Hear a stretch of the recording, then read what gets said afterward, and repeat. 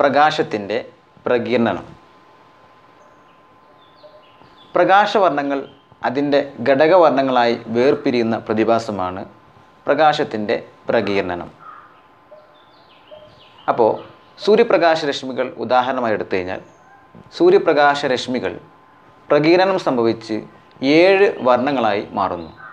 Violet, IndiGo, blue, green, yellow, orange, red. ഇങ്ങനെ 7 വർണ്ണങ്ങളായിട്ട് വേർപിരിയുന്നു.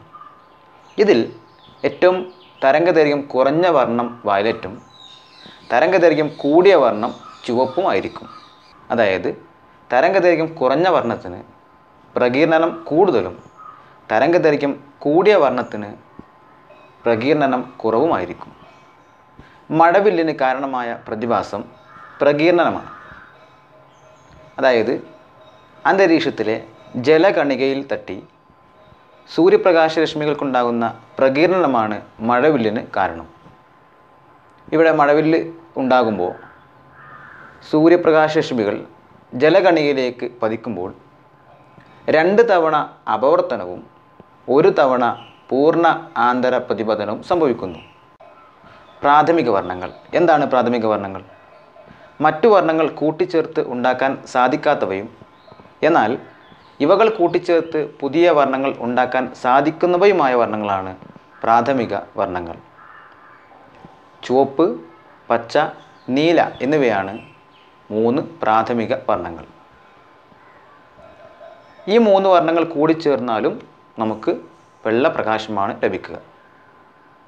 അപ്പോൾ ഒന്നോ അതിലധികമോ ഘടകവർണ്ണങ്ങൾ കൂടിച്ചേർന്നുണ്ടാകുന്ന പ്രകാശത്തെ പറയുന്ന പേര് സമന്വിത പ്രകാശം എന്നാണ്. ഇനി ദ്വിതീയ വർണ്ണം. ഏതെങ്കിലും 2 പ്രാഥമിക വർണ്ണങ്ങൾ കൂടിച്ചേർന്നുണ്ടാകുന്നവയാണ് ദ്വിതീയ വർണ്ണങ്ങൾ.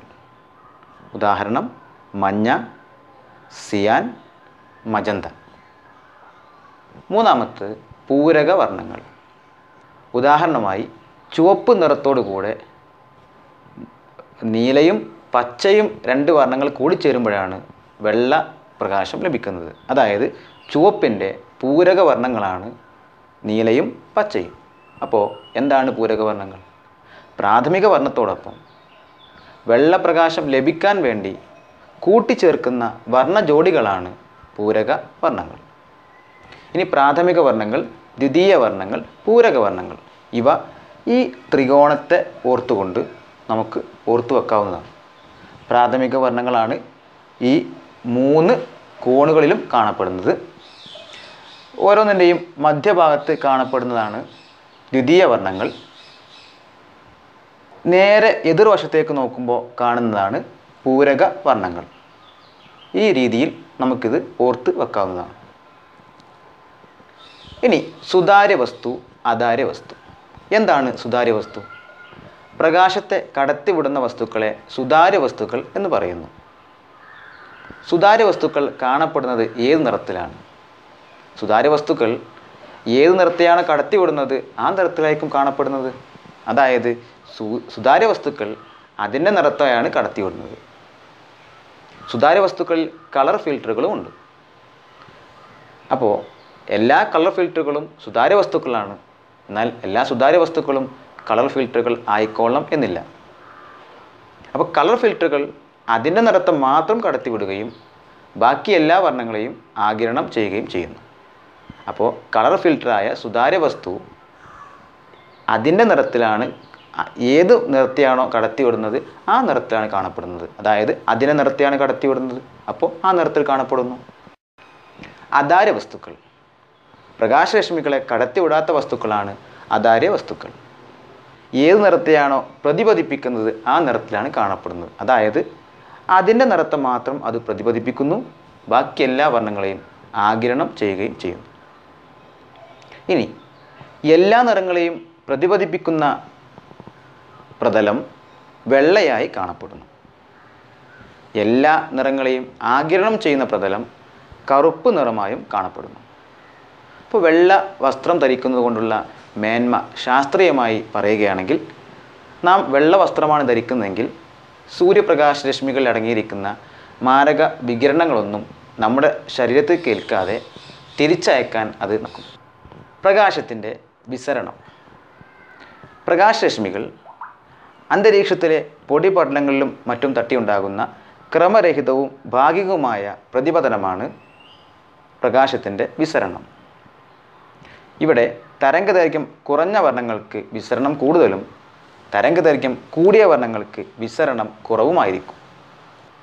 ആകാശം നീല നിറത്തിൽ കാണപ്പെടുന്നതിനും കടലിൻ്റെ ജലത്തിൻ്റെ ഉപരിതലം നീല നിറത്തിൽ കാണപ്പെടുന്നതിനും കാരണം പ്രകാശത്തിൻ്റെ വിസരണമാണ്. ഇവിടെ തരംഗദൈർഘ്യം കുറഞ്ഞ വർണ്ണങ്ങളായ വയലറ്റ്, ഇൻഡിഗോ, നീല ഈ 3 വർണ്ണങ്ങൾക്കും കൂടുതൽ വിസരണം സംഭവിക്കുകയും അവയെല്ലാം ചേർന്ന് നീല നിറത്തിൻ്റെ പ്രതീതി ഉണ്ടാക്കുകയും ചെയ്യുന്നു. ഇനി അസ്തമയ സൂര്യൻ ഓറഞ്ച് കലർന്ന ചുവപ്പ് നിറത്തിൽ കാണപ്പെടാൻ കാരണം പ്രകാശത്തിൻ്റെ വിസരണം തന്നെയാണ്.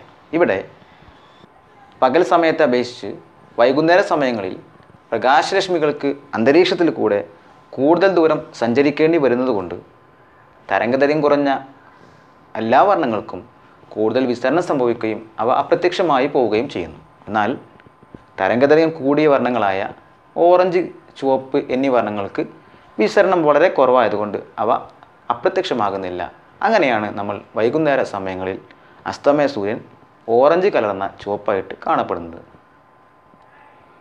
ഇനി പട്ടണ പ്രദേശങ്ങളിൽ ആകാശം ഇരുണ്ടതായിട്ടാണ് കാണപ്പെടുന്നത്. ഇവിടെ പട്ടണ പ്രദേശങ്ങളിൽ ഫാക്ടറികളിൽ നിന്നും മറ്റും പുറന്തള്ളുന്ന പുകയും പൊടിപടലങ്ങളും വളരെ കൂടുതലായിരിക്കും. അതായത് അന്തരീക്ഷത്തിലെ കണികകളുടെ അളവ് വളരെ കൂടുതലായിരിക്കും. അപ്പോൾ പ്രകാശവർണ്ണങ്ങളെ തരംഗദൈർഘ്യത്തെക്കാളും വളരെ കൂടുതലാണ് കണികകളുടെ അളവെങ്കിൽ എല്ലാ വർണ്ണങ്ങൾക്കും ഒരുപോലെ വിസരണം സംഭവിക്കുന്നു. തൽഫലമായി ഇരുണ്ടതായി കാണപ്പെടുന്നു. ചന്ദ്രനിൽ ആകാശം ഇരുണ്ടതായി കാണപ്പെടുന്നു. അവിടെ അന്തരീക്ഷമില്ലാത്തതിനാൽ വിസരണം സംഭവിക്കുന്നില്ല എന്നതുകൊണ്ടാണ്. ഇനി പ്രകാശം നേർപാതയിലാണ് സഞ്ചരിക്കുന്നത് എങ്കിൽ പോലും ക്ലാസ് മുറികളുടെയും റൂമുകളുടെയൊക്കെ കോർണറുകൾ നമുക്ക് വെളിച്ചം ലഭിക്കുന്നത് പ്രകാശരശ്മികൾക്കുണ്ടാകുന്ന വിസരണത്തിൻ്റെ ഫലമായി പ്രകാശരശ്മികൾ ചിന്നിച്ചിതറി നമ്മുടെ റൂമിലേക്ക് വരുന്നതുകൊണ്ടാണ്. അപ്പോൾ നമ്മുടെ ക്ലാസ് മുറികളിൽ വെളിച്ചം ലഭിക്കാൻ നമ്മൾ സഹായിക്കുന്നതും പ്രകാശത്തിൻ്റെ വിസരണമാണ്.